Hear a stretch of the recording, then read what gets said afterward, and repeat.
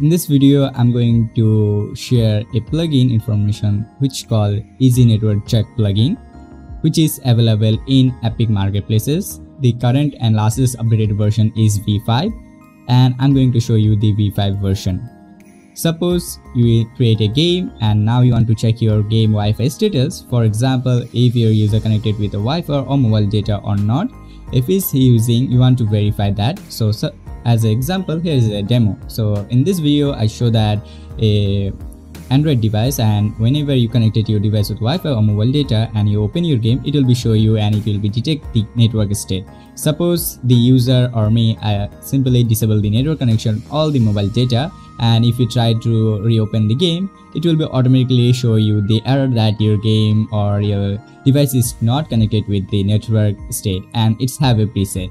So with this plugin, you can basically do that. You can basically verify your game network state. Like you can, with this thing, you can basically easily verify that is your player is offline or not, which is basically help you to monetize your game, and also it will be help you in a multiplayer also to verify the player detected the network. Okay, now I'm going to introduce you with the blueprint code how you need to write. So first is the execution. The execution you can do with a custom event or begin play or anywhere wherever you want. So the best practices you can do in your player BP. The second part is the initialize part, where you can search the Easy Network Check mobile, because I'm going to show you for the mobile. Also it's available for console if you are doing for console, which is basically PlayStation, Xbox and VR. Or also if you are doing for the PC, which is basically the Windows, Mac and Linux, you find this three blueprint code.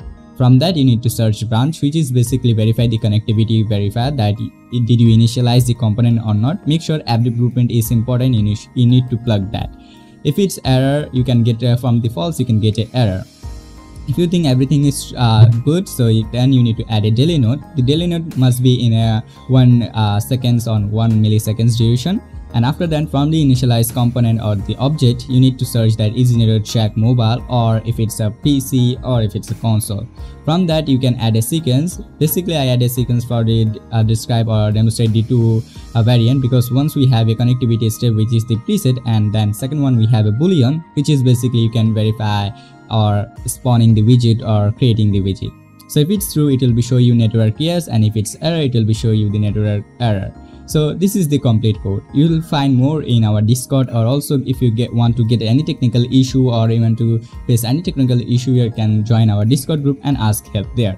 So that's all in this video. Thank you so much for watching. You find the plugins link in the video description, and also you can check in our Epic marketplace called Tec Dev Studio. Also you can search the plugin name Easy Network Check plugin.